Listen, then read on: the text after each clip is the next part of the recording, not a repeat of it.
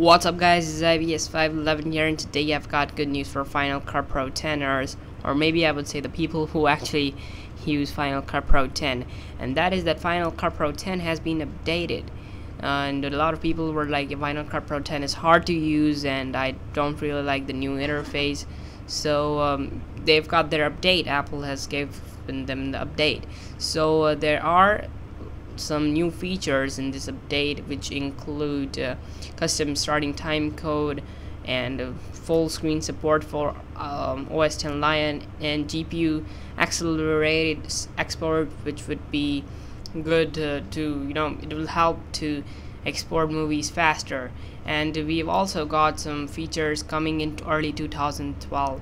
So Apple has promised us that it would bring us some new features like multi-cam editing and broadcast quality monitoring. So yes, stay tuned. All I can really say.